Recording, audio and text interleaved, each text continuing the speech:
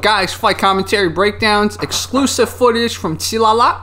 奇拉拉is taking on a really big guy in a sparring session. So,奇拉拉versus big guy, Wing Chun versus big guy. One thing I noticed immediately, Rob, is that奇拉拉is pretty good at keeping distance. He's like, big guy's big, so I am getting beyond his striking range. And he knows how to shell up when he needs to. Makes sense. Makes sense. It's funny because the way奇拉拉is holding his hands, he's almost like baiting the big guy to punch there instead of like punch my face, punch my hands. Well,奇拉拉is really good at parrying. You know, he's not just doing the traditional sort of like, he's not just holding it there. Makes sense. Like I think I've seen a lot of people just sort of hold it there and then they get lit up. Yeah, exactly. He's incorporated a lot of parrying as Makes sense. Makes sense. So guys, if you want to see Wing Chun kind of used in a practical manner, we see a lot. Look at how he's constantly fluid. He's not just like Rob said, just holding a tonsil there or whatever. And the big guy's also getting gassed, which is a good technique when fighting big guys who are not kind of trained in fighting, is just to let them gas. Look at this. Yeah. He was testing him here. He wanted to see how much he would press. You know? How long he could keep going. Exactly. So I'm going to turn the volume down. The people are cheering on the big guy. Lots of good kind of like Chinese motivation. So this is the first time that he's sort of focused on his base. Yeah, exactly. Earlier he was had a very light base and he was very easily able to be caught off balance. Yeah, exactly. So something happened to the file. Hey, what happened to the file? I don't know what happened to the file, guys, but the file got corrupted. It's more of the same. I guess it's more of the same, yeah, exactly. But basically, I think the most important thing is, and奇拉拉, I encourage you to upload this on your channel so people can watch the rest of it, but look at this. See,奇拉拉is always outside of the range of his, like, strikes. Yeah. That's the most important thing. You don't want to get lit even once by a guy this big. Yeah. And then the other thing Rob mentioned is, look at how the guy kind of is very top-heavy. So he can easily be swept. Yeah, this a lot of times when somebody is not necessarily familiar with fighting, what they'll try and do is they'll try and get up and over the top of their opponent. They'll try and use his height as much as they possibly can to strike down at their opponent. Yeah, and they're also trying to get out of the range of getting punched in the face. But yeah, if this fighter wanted to be a little bit more stable structurally, he would have widened his base and not have been so easy to topple. Yeah, and look at how奇拉拉steps. We've commended him on this before, but he never just goes straight backwards. Look at him angling out. You see that? I love it.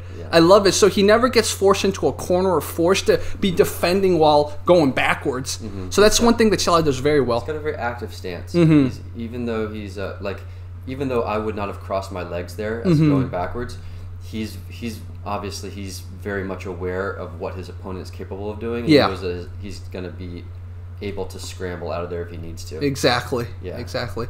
And like you said,奇拉拉is very good at parrying. Like, look at him parrying. And that comes from the Wing Chun, like applying the Wing Chun correctly.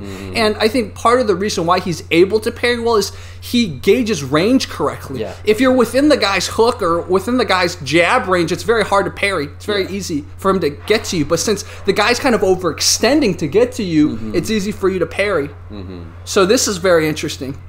And guys, we will end it here because the garbage truck is here outside. It's going to interfere with the sound. But this was another great video courtesy of奇拉拉. Go follow him. You know, he's in a way making Wing Chun great again. And the garbage truck is really loud right now. We have a garbage truck designated to every single trash can on our block. Yeah, so literally for like 2 hours we hear garbage trucks. Beautiful, Santa Monica. You're using our tax money.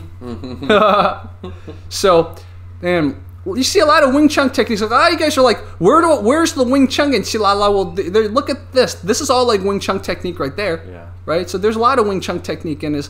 You see it more when he's fighting people that he's, he knows he's got an edge on. Like, this is a very classic. It would be really interesting to see this bigger guy. I would love to see what he could do with like maybe a month or two of training. Yeah, exactly. You know? Yeah. Like if somebody was like, hey, let's just focus on your footwork for a while. Yeah. Let's spend like 3 weeks on your footwork, and then let's get you like 3 combos. Yeah. And we're just gonna work on those 3 combos. I think that would be really interesting to see like a rematch in sparring. Agreed. Because like this spot, look at how off balance奇拉拉was, right? Like this is a spot that if he had better combos, he probably would have caught奇拉拉. I mean, as awkward as it is, you can tell the guy's a little athletic. Yeah, you know what I mean? Yeah. Like the guy's a big dude, and he's kind of moving like a middleweight. A middleweight, exactly. Know? And if he had appropriate training, you never know. Yeah, exactly. Exactly. Also, shout out to BJJ. It's awesome that you guys allow this type of sparring to happen. There's very light, controlled, respectful sparring. So I like this kind of stuff. That's why we're featuring it. One thing I can't stress enough is that you really cannot judge a book by its cover. Yeah, exactly. When it comes to fighting, you just never know who's capable until you grab them. Yeah. And then all of a sudden it becomes very apparent. Yeah. I mean,奇拉拉normally, he has like glasses and he's a chef. Like, you would never know that he can fight. Same thing with the big guy. He seems like just one of those, like, big guys who, like, you know, he's just... In Chinese culture, there's this, like, kind of negative association with people that are his size. They often associate them with having a little bit of, like, IQ problems. It's a weird Chinese trope. But, like, you know, then you see this guy. This guy can move faster than me, Jerry. So... Yeah. Big guys... Big guys have a place. Yeah, big guys have a place. Guys, fight commentary breakdowns, super great little breakdown, super great little video. Thank you guys so much. Bye-bye.